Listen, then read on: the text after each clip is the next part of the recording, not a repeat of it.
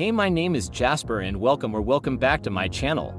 In today's video, I thought it would be pretty fun to talk about some Just Dance features and game modes that I think are kind of pointless or don't add much to the game. I'll give my reasonings as to why, and please remember that everything I say in this video is only my opinion and you're welcome to disagree. I hope you enjoy.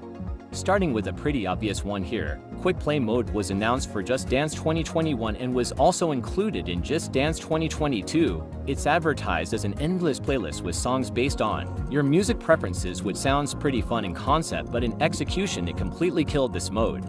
It's basically a downgraded non-stop shuffle, since many players at the time complained that they were stuck with the same order of songs when they tried this mode, and I can say the same since I've tested it to LOL. It makes this mode very boring and repetitive, which steered a lot of people away from playing this way LOL. I'm not sure if this was only an option in Just Dance 1 and 2, but you have the ability to shorten the duration of a song down to about 1.5 minutes. It really depended on the song. I have no idea why anyone would play this way. Was it so you could play through songs faster? I just never understood this mode. It feels like playing a demo of a game that I already own.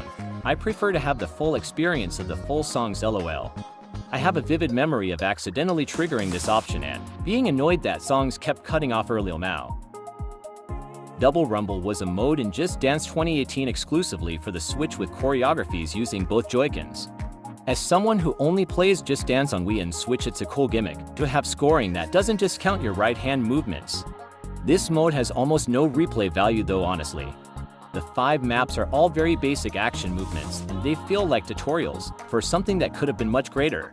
Maybe some songs from the actual songlist could have had alternates where you have to play with both Joy-Cons to expand on this idea. This mode feels like a test for an unfinished concept, and I can't imagine anyone willingly playing these more than once.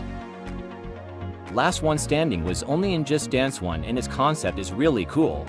In this mode, players are eliminated if they come in last place when playing with others, or lose all their hearts by scoring X's. But again, the execution is really what kills this mode entirely.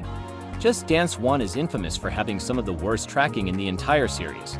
And I can say from experience that this mode is completely pointless because of it. You're easily eliminated because 80% of the time this game gives you nothing but X's. I'd love to see this game mode return now that tracking is so much more accurate. Kids mode was introduced in Just Dance 2018, and as Ubisoft puts it, thanks to a custom interface, scoring, and special characters, children will be able to enjoy the game safely and independently, receiving positive and supportive feedback as they play, which really confuses me because, yes, I know that some choreos can be a bit suggestive and some songs have suggestive lyrics, but if kids mode is meant to keep kids safe from an already for everyone game, who says a kid isn't more than capable of exiting the kids mode and wandering onto the normal game mode? And this mode was introduced right when JD's choreos started to dip a little in quality, so I'm more than sure a kid is able to keep up with most of the normal songs in the game. This mode always felt pointless to me. If they really wanted to cater more to kids, they could have went all in and released another spin-off. Thank you so much for watching till the end. I hope you enjoyed it. Please let me know down in the comments what you think some useless features, modes are. I'd love to read what you have to say. Consider liking the video and subscribing to my channel if you think I've earned it. But until the next time you click on one of my videos, bye.